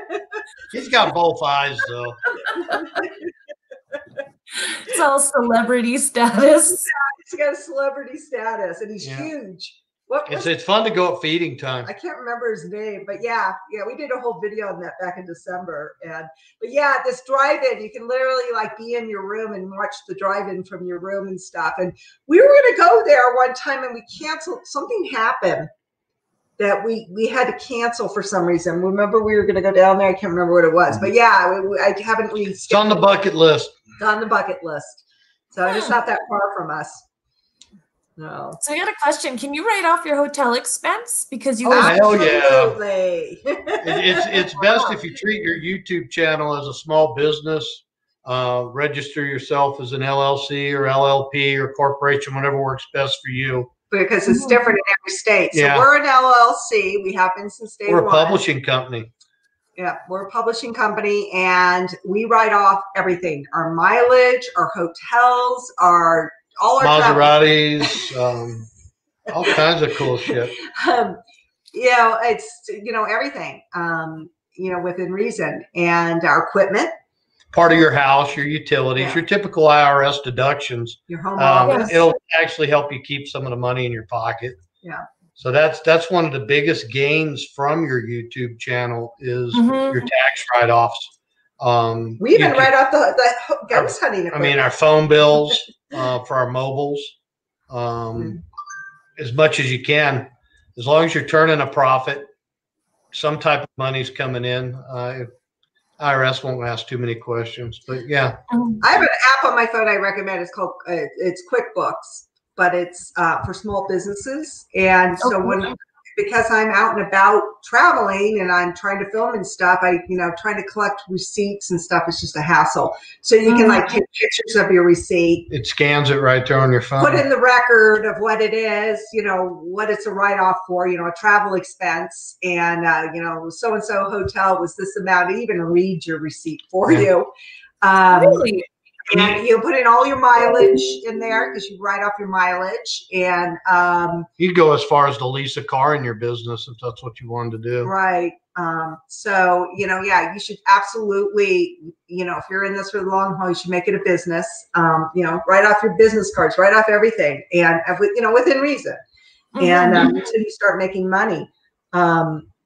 If you don't turn a profit in about 3 to 5 years, you need to shut it down and open up another one, because otherwise the IRS is going to declare that you're just supporting your hobby, not a business. But you didn't hear that from us. Yeah, businesses make money. If you're just writing all your shit off and you're not making any money, you can get away with it for a while. But after a while, you got to show profit, or at least money coming in. To your business. Everything can't be a write-off and nothing's coming in. Right, exactly. Red flag quick. So be on the cool side when you first start out, and then you keep can it on the down low. On the down low and stuff, on how much you're writing off. But you can also, there's a reason why we're in suites at hotels. It's not because we paid for them. We tell people we're coming. Yeah, the perks are also a big benefit of YouTube. So you're going to review a hotel. Usually they'll take good care of you. They'll upgrade you. We'll go to the Lodge Hotel in Deadwood. I'll let them know I'm coming. I'm a YouTuber. I'd like to review your hotel. I just wanted to let you know that we were coming. Do I have permission, to film? And then you show up and they'll upgrade you into a nice suite or a nicer room. Or if it's a casino, they'll, give you gambling. Yeah, they gave me money last time. They gave us gambling money. Slot machine, but I just gave it $1. You felt too guilty to keep it, right? Well, I won $2,700 that night, but it only took me $4,000 to do it. So we were in pretty bad shape. You get emails all the time from people asking you to review stuff. That the more you're into this, you'll start getting emails. And, and there's no difference between those products and a hotel and, or a restaurant or something. And so, rather than getting the bracelets from, somewhere and showing them and opening them, we just take it out on the hotels. Right. Yeah. So our reviews are usually, hotel wise and stuff. And we're not really one to give a bad review. If we have a bad experience, we just won't mention them at all. Right. Yeah. Why be a hater? Sometimes I'll video it and get it out because I'll be mad about something, but then I'll never post it. That's like writing an angry letter that you never send. Well, the people have pissed me off out there. Watch out! We got the video. We just haven't put it out. Oh boy, I better be careful. Oh my goodness. Well, what are your plans now? You bash an establishment, next thing you know, all their employees are giving your video thumbs down. They're giving you thumbs down. Seriously. Really? We were on YouTube last night. What was it about? How bad we sucked. Nobody wants to hear that. No, that's true. That's true. That happened to us. We didn't put it in the video, but it was in Galveston. On our way back, we stayed in a different hotel and had a horrible experience. It was awful. It went from like a 5-star to maybe a half-star. To this, it was just horrible. And because they had this like machine that we couldn't sleep. Oh, well, they put us across the hall from the washer and dryer, and it was for housekeeping. It was broken, and so it was like boo boo boo boo boo boo. And so we complained, and we were really upset. And they knew we were there. They knew we were Colorado Martini. They knew we were there to review them. And it was like, this isn't going well, people. Yeah, we weren't looking for special treatment. We just wanted to be treated like customers. Damn. And And so they comped us some money back. No, they didn't. They said they would. No, they did. Gave it they did, and then they took it away, which really pissed me off. Oh. So when I got it was credited, and then I got home and it was taken away. And I was like, we won't mention her name. What was her name again? And so I called and complained, and I made a big huff about it. And next thing I knew, I had like 10 thumbs down on the video I put out on Galveston. And I noticed them. It was because of the timing. And we didn't even bash them. Yeah, we didn't even bash them. So we got all the reward of it. See, that's why you don't call people and complain. Or say you are. To secretly TP their house. So yes, absolutely 100%. You should treat this as a business. Mm-hmm. You should, depending on your state. In our state, it was best for us to be a sole proprietorship LLC. So she's the owner. I'm the owner, and so I make her do all the work. And the only reason that we're a sole proprietorship is that if we're a partnership, then I have to do all these like minutes and reports at the end of the year. If you're not careful, you'll have to carry workman's comp. Yeah. That would be an employee. And so, so in our state, you can have a business, and if you don't have any employees, you don't have to carry workman's comp. Right. Well, that's different. So you just have to figure out what's best for you. Does that make me a volunteer? You're a volunteer, baby. And you want a federal ID.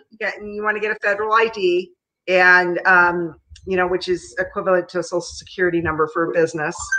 Your bank account. And then to be a real home in Colorado, to be a true home business, for me to write off my office, the actual square footage of my office, I have a business license in the town we're in. Okay. So you look more legit when you get all these things to the IRS. I mean, we are legit, but these are the things that they want to see, because if it's a hobby, you're not going to do all this stuff. And that keeps somebody from going out and going, I want to be a captain and buying a boat and writing everything off. And most importantly, you could be sued. We're filming the public, and you can film people when you're in the public. If you're in the public and somebody steer walks away past, from those little kids. Yeah, and somebody walks across your camera, you're not liable for that because it's in the public event. If it's a festival and stuff like that, you try to avoid it, but you don't have to get their permission. But if you're interviewing somebody or you're on a ghost hunt, and people are, we have people sign releases. They're boilerplate releases all over the internet. And so I have them sign a release, but being a business and being incorporated, if you are sued for some silly reason, they're only able to get the assets of your business. They can't go after you personally. You're not going to lose your house. You're not going to lose your car. You might have to sell your camera to pay off debt, but there's nothing there. Okay. A lot of liability, you may want to carry insurance, but not the type of stuff that we do. It's just to protect, not that anything will ever happen. Protect your assets. It just protects yourself by cover your own ass at all times, right? Assets. So, and because we go to a lot of businesses and we talk to their employees, with their own camera and stuff, that's why we take that extra step, because we, and it doesn't, and you can write any fees that they charge, that, licensing fees. That goes on your taxes as well. You can write all that off too. Those are very legitimate write-offs. Your website, what it costs to get your website and stuff, that's all right. You can write off all that. Everything that has anything to do with what you're doing. Right. So, But you need to be monetized. If you require a special wardrobe, you could write that off. If it needs to be cleaned weekly, you can write that off. But again, within reason. Otherwise, only uniform. So I say if you require special clothing. Oh, we've been a business since day one. We didn't wait until we were monetized. Yeah, we've had many businesses. Yeah, so it's just because we're experienced in business. We've had other businesses. And so it was kind of a no-brainer for us because we just kind of knew what to do. You know, but somebody's just starting out, they, you know, they don't know what to do. And, you know, so what we did, because I wasn't 100% sure about the Colorado laws, that the Small Business Association in your area have free classes for you to take. Yeah, those were exciting. Yeah, those boring classes. Very informative. But, you know, after work one night, they'll have a class where they'll teach you what the laws are in your state and what's available. I got some really nice support on this channel. Oh, that's so sweet. Yeah, so I mean, especially when you're first getting started, being a business, your write-offs are your biggest benefit. I mean, it really is, because it's something you can see immediately. There's still 4 months left in this year. No, maybe. Yeah. So think about it. You're not making any money. You're not monetized. And so the IRS knows you're a new business. Okay. It takes a normal business takes about 5 years before they see a profit. And, you know, it takes a while for a business to turn around, whether it's a restaurant or anything else. If it makes money, you know, makes a profit before that, great. But the average business, it takes 5 years for them to really solidly be on their feet. And the IRS knows that. And so the first 2 years of your business, they know you're going to be operating at a loss. So you can get away with a lot of shit. You know, no. Well, no, that's interesting, because last year with my income tax was my first year that I couldn't claim my son. So that made a huge difference for me. This could make it up to you. Yeah, that would be nice. Yeah. No, that's really interesting. But I'm Canadian, so I mean, there's a little bit of differences, but I think we have 1,500 to become incorporated. Something like that. To be an incorporated business with your own GST number, that's our tax, one of our taxes. Right. It costs. I'll look more into it. Did any of that setting up the business cost you money? Like, yeah, it's not a whole lot though. In the U.S., I mean, business licenses aren't very expensive. Well, it depends on what city, town, or county and state you're in. Here in Colorado, it's not expensive. California, it's expensive. So to have an LLC here, which is like one step down from a corporation, and I have one employee, me. Oh, hell, the chief. It costs me $50 to get a license, to get a state license, and then it's $10 to renew it every year. And I just have and you write that off on your taxes every year. So it doesn't matter if it's $1,000. It's worth it. You're going to turn around and get it back at the end of the year. And then to get here in the United States, to get your federal IDs free, you just have to fill out the paperwork. So you get your federal ID here in the United States. You get your federal ID first, and that's free. Then you go to the state level, get your paperwork with them. Every state costs different, and it depends on whether it's a sole proprietorship, an LLC, a corporation. So a corporation is more expensive. Yeah, because each entitlement gives you different protection. So it also has different requirements. Like corporations, has the most requirements. And then every city's different. So if you're living in a county land, you're not in the city or the town, you don't have to get a business license. If you're within the city limits, or town limit, you don't have to get a business license. You only have to get a business license in your city if you're taking in sales tax. I got a business license because I could claim my home business through the city here. It's just the way the city works here. And so I got a business license in our city here, just so I could say this is a home business. So I had it on paper, official, that this is a home-based business, so I could write off my 10 by 10 office space. So let's say the 10 by 10 of your office space is 10% of your house. Like the square footage is 10% of your square footage. It is for me, so that's perfect. But you can write off 10% that office, the utilities, 10% off your utilities in the house, all your utilities, even your trash, internet, pretty much everything. Your internet, 10% if it's 10% of the square footage. So if it's 20% of the square footage and it has to be 100% for that business, then you can write off 20% of all those things off your taxes. So, but it is different, especially internationally. Yeah, I have no idea with Canada. I think my best bet would be talking to an accountant that deals with small businesses. Or research it on your own. We're big about doing that. Yeah. Yeah. I have a personal friend that's an accountant, so I think I'll be giving her a call this weekend. Yeah. To hook you up. Yeah, and that self what's it called? This app is wonderful. Self-employed phone app by QuickBooks. Okay.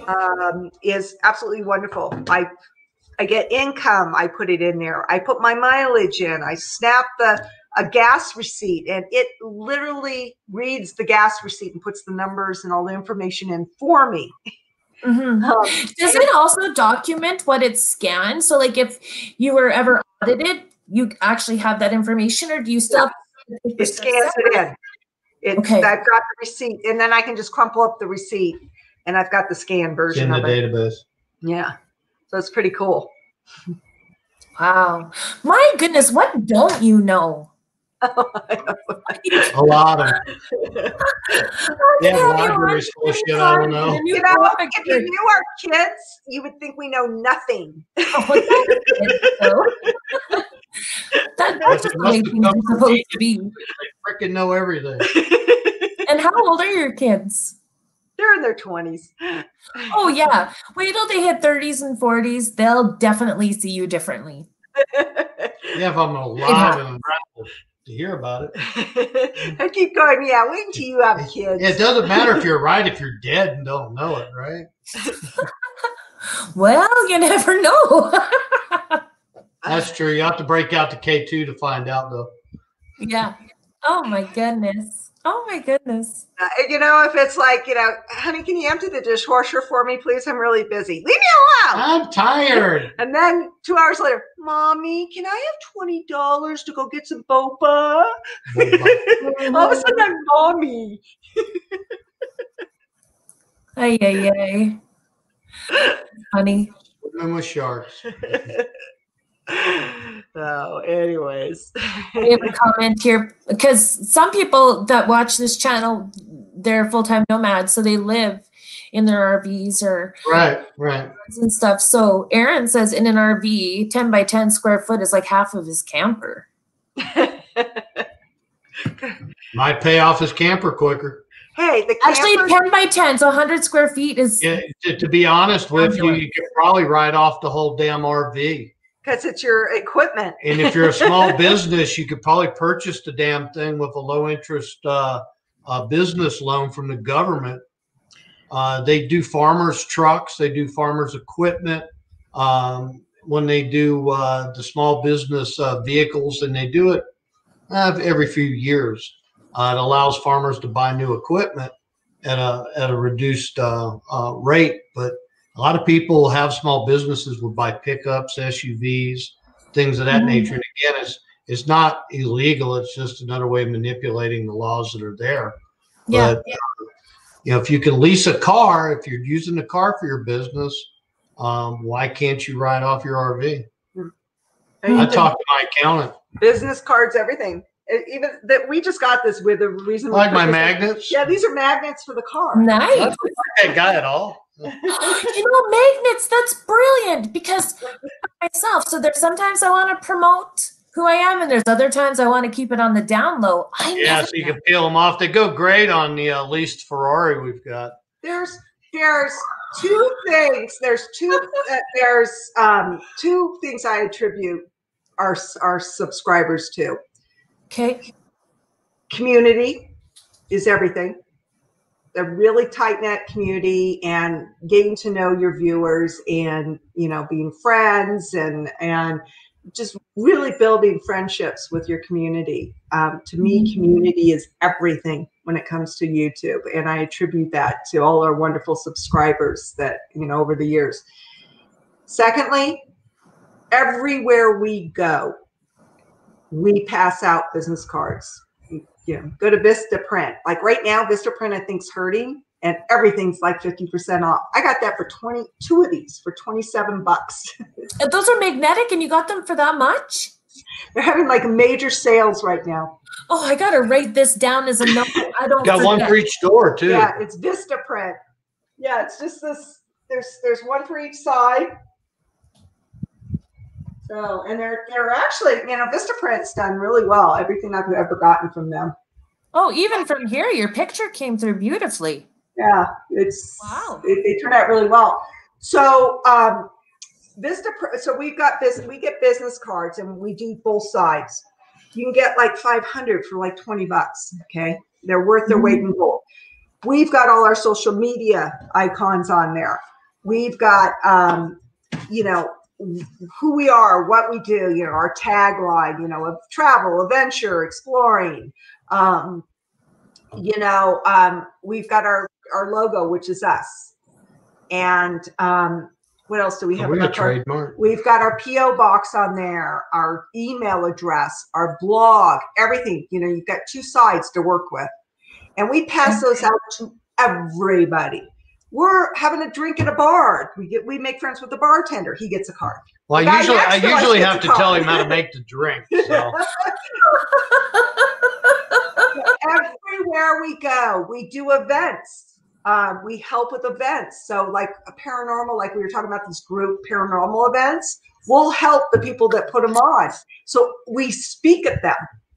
And so I'll get up and speak and, teach them how to put together a SLS camera, because I actually built my own, and or talk about equipment or whatever. And we've got 40 people in the audience that have heard me speak. And believe me, everyone is going to get a card. Yeah.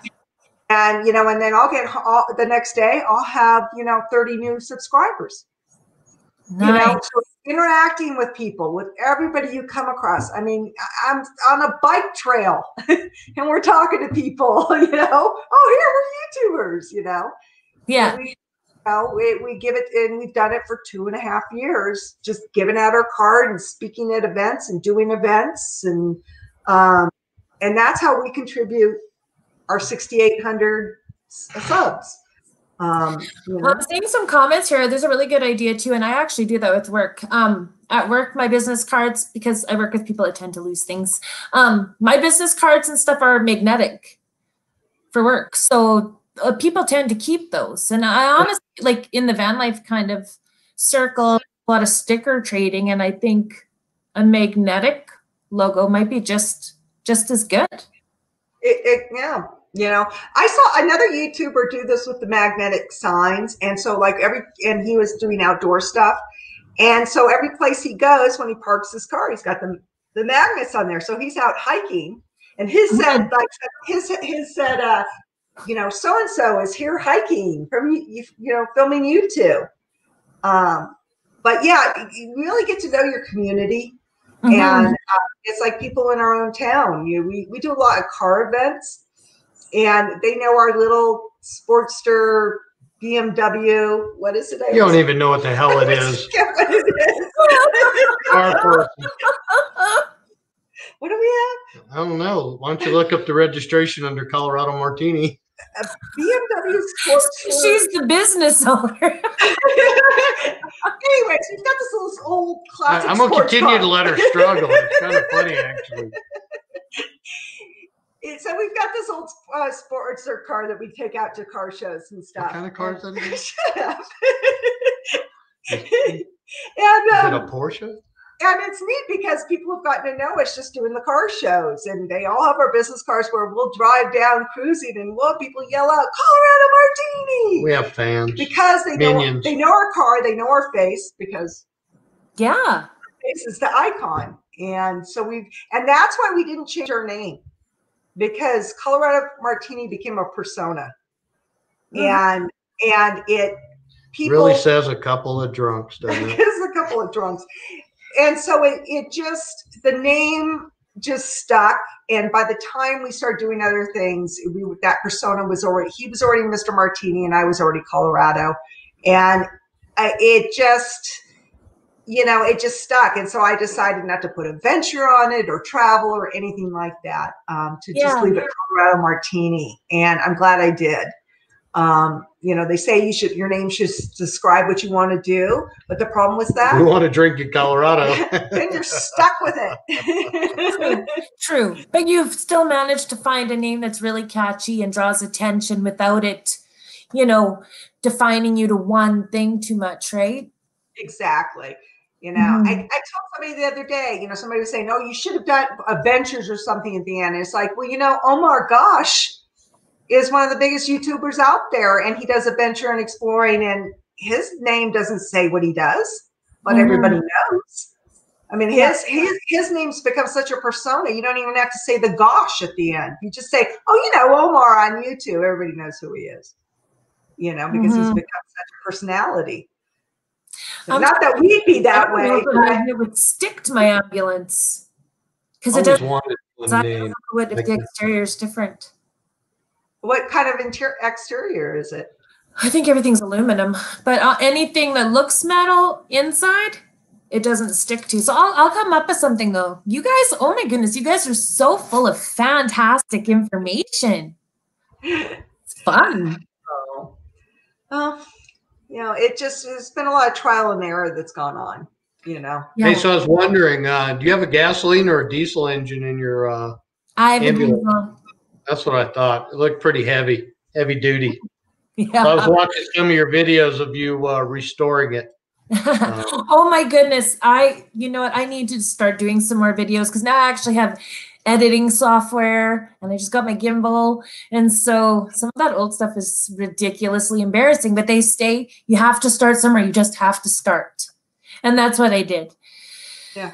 So, and when I started, I found them interesting. Live streams. Yeah, you'll get more equipment as you go, and you'll find out what works, what doesn't, and now you know to write it all up. It's like I bought a green screen 2 years ago, and I've yet to take it out of the box.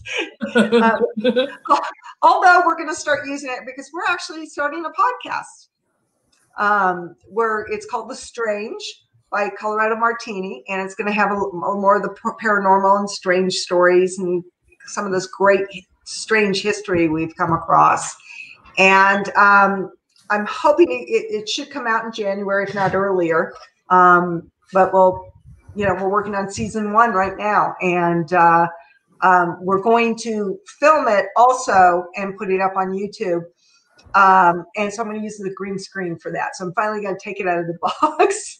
Awesome. Wow. Take it out of the box and play with it. Yeah.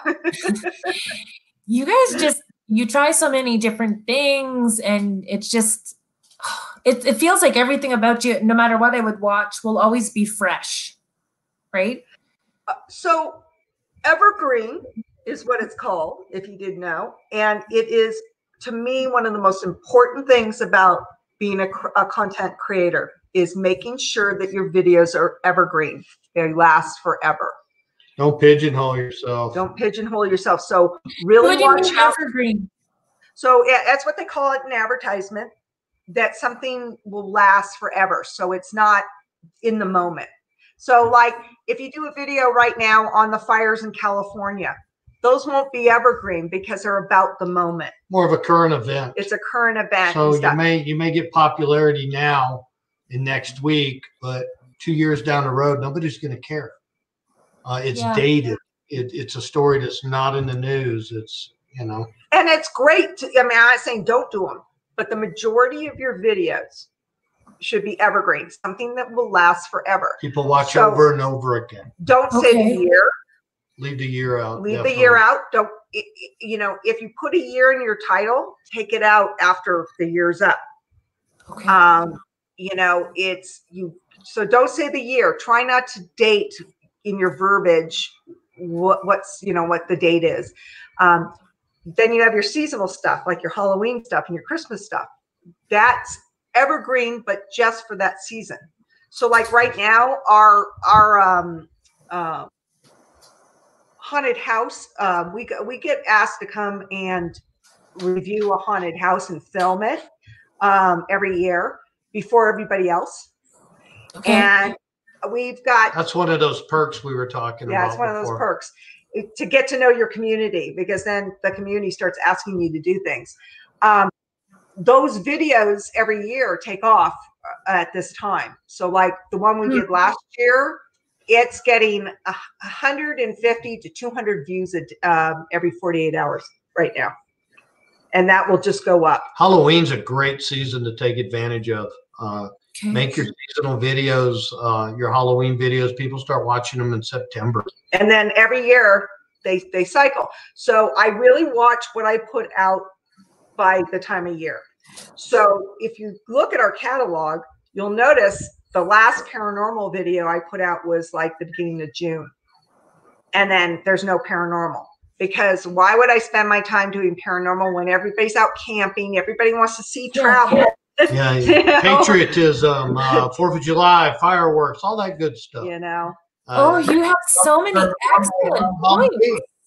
So you have to, really be conscious about what time of year it is. So like, I'm not going to put out my dog sledding video in July, but when winter comes around, that video is going to be very hot. One of my Rocky Mountain National Park videos did really well this summer. That video is a year and a half old, and it like went through the roof this summer. So by not dating your information, by not putting things in there that really tie it to a particular event, every year your viewership on that seasonal video will pick up again. And that's what we mean by evergreen. It's not an annual or a perennial. It's evergreen. It lasts. Okay, that's a great way to remember that.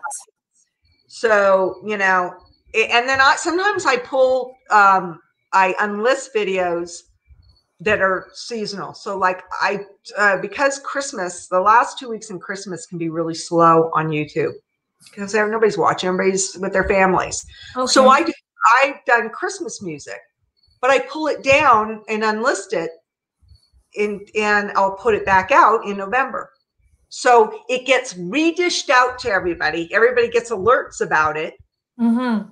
Fresh 2-year-old video. And it's a fresh 2-year-old video. So it's still in my account. It's still, it's still in my video catalog, but nobody can see it until I unlist and make it public again. And then once I make it public, everybody gets a notification. See, and here Linda Barker has a really good point, and I've heard this before, where live streams really have no shelf life, right? Especially the longer that they are.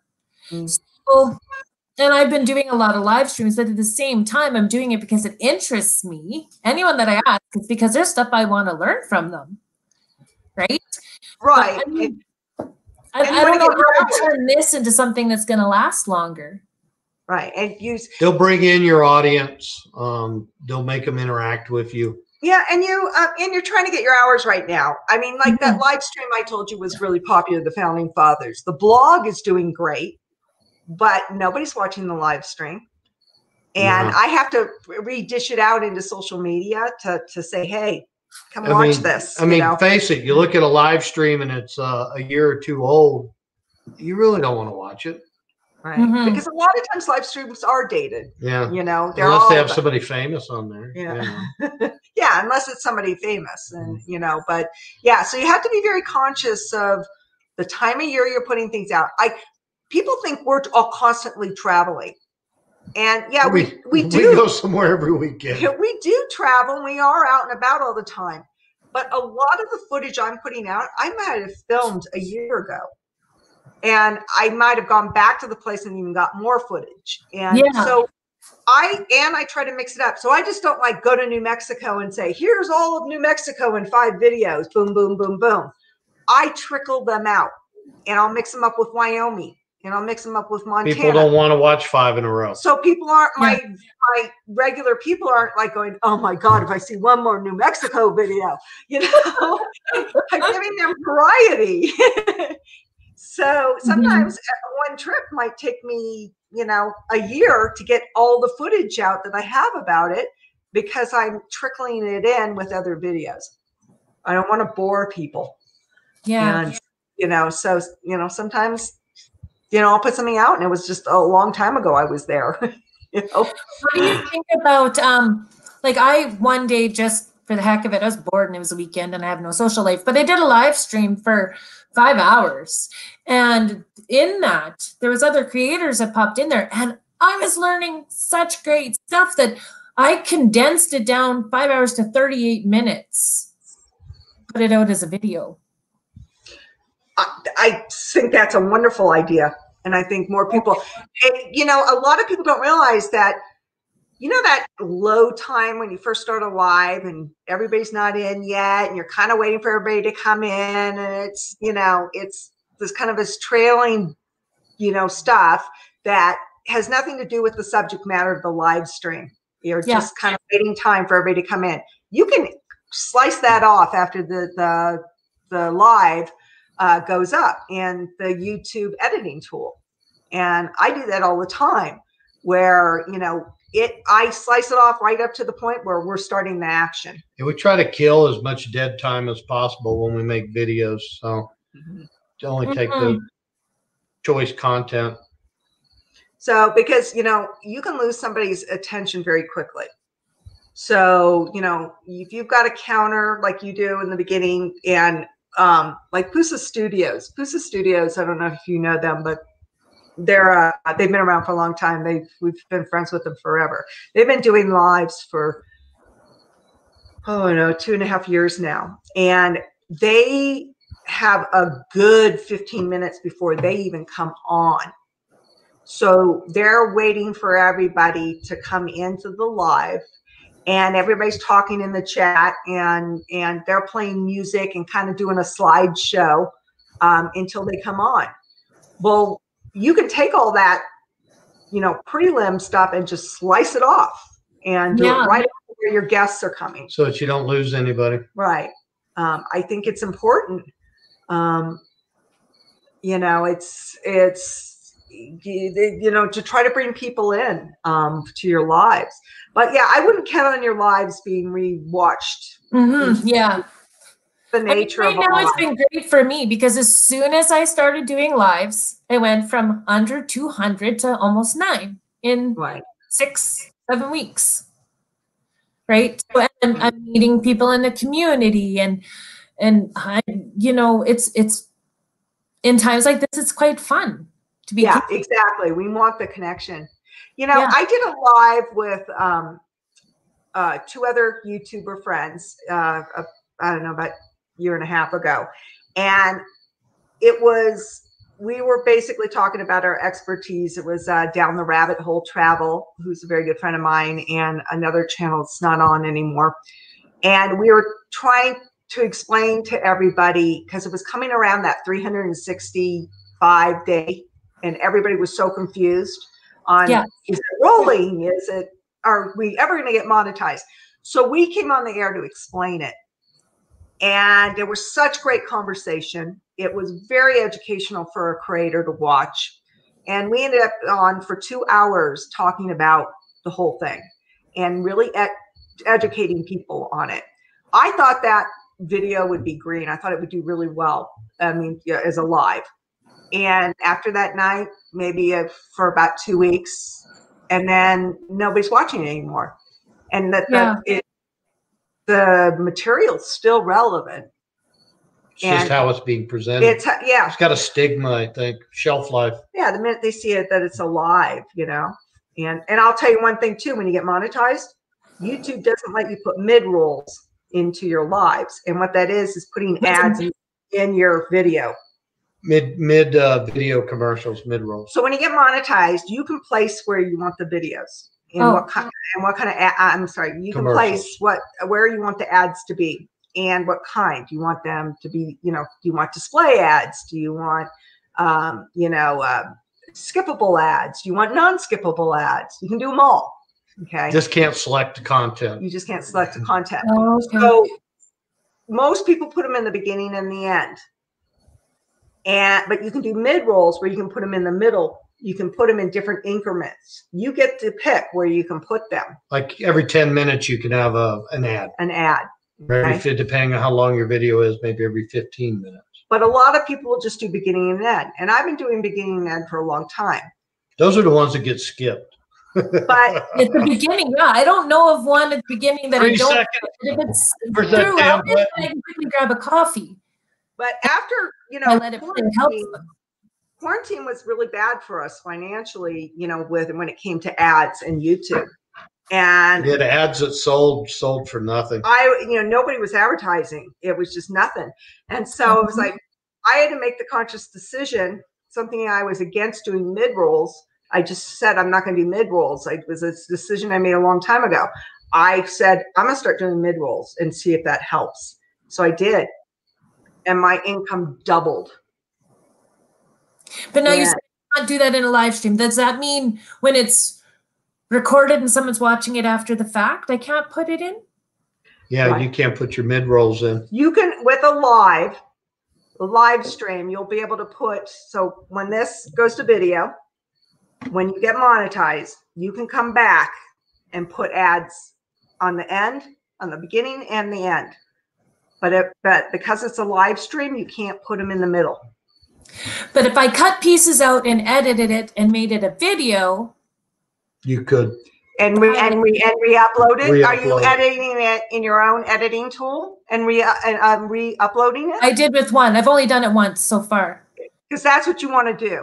If you edit it in YouTube in their editor, then to them it's still a live stream. It's not through there. You download it, edit it on your desktop, and upload it as a video. Then you'll be able to put a mid-roll in it. Sweet. I think I'm going to make 3 videos out of your information. So, do that though? I'm sorry, pardon me? Like, can I even do that? Like, do I need your permission, even though you were in my live stream, to turn it into a video? Right? I don't know. No, because when you're interviewing people, you already have consent. Your consent. We're sitting here. You can have we're obviously, we're obviously giving you consent by, being here. Okay. That's how interviews usually work. I wouldn't worry about consent when it comes to, unless, what you have to be careful with is that nothing derogatory happen that you shame this person. You don't want to be slanderous or things like libel that. And that's the other thing about filming people in public I forgot about. So if you're at a festival and you catch somebody in your video and you caught something that was very derogatory. Yeah, like they bust their ass on the ice, you better go get a disclaimer. You caught something that was derogatory and made them look bad, then they can sue you. Okay. Oh my goodness, this is nonstop. Unless you go to jail for it. I mean, if you filmed a bank robber, I think you get away with it. So, whatever that might be, Oh, wait. What is this? There's this comment of they recorded the interview and you downloaded it and made your own. Well, that wouldn't be allowed because now I've consent to be on yours and it's your channel. So that's your property now, right? What, my property or your property? Well, it depends. Okay, for today then. So you've been on my show, which is my property, so I'm okay. But you're not going to take information out of this and make a video. No, I would have to get your permission because this is your content. It's not my content, it's your content. But that also depends on if I got interviewed on Good Morning America, I can't download Good Morning America even though it's me. And use their footage, not without their permission. No, permission. Mm-hmm. So they've got money for attorneys. I use other people's footage, a lot over time, and I always get or I'll ask permission. A lot of times, I'll ask permission in a video, so it gets cut out. But I say you have proof. Yeah, I have proof. I always say to people, for legal reasons, state your name. Do I have your permission to videotape you? And you have to have them state their full name. So you have to say their first name and their last name. They can't just say Denise. I give you, my name's Denise. I give you permission. No, I have to say my full name. And so I have that on video of most people that like I'm at a paranormal investigation, give me your permission, give me your permission, give me your permission. And then you're cropping it out anyway. And you crop it out, it's not, I don't put it up. but I have it in case something happens. Well, that's brilliant because you have evidence of the consent and you're also maintaining their confidentiality of their full name by cropping it. Yeah. Yeah. I would never do that stuff. You need to make some videos on this kind of information too. Yeah, I've been thinking about doing that, putting that out. So, time. Every so often I'll put out a thing called, Tech Time, and I'll put out some information like I did on how to interactive maps. I did one of those recently. For the travel, really cool. For the travel community, how you can make your own Google map with the places that you go and how you can actually insert your video. So you go to one of our maps and you click on the pen, our video comes up. You can actually play it, and then it gives a little information, and then I have links all over to all our stuff in it. And so I did a whole video on how to do that. Brilliant! I'm geologically correct. Yeah. And then I have the link to the map in the description of my video and on our blog. And so I have like one on Wyoming, one on the Black Hills, depending on how many pins I have in the area is how I probably have 5 different maps going of different places. Yeah, the interactive maps are cool. Yeah. And that you can put your video, actually embed your video and play, and the commercials play.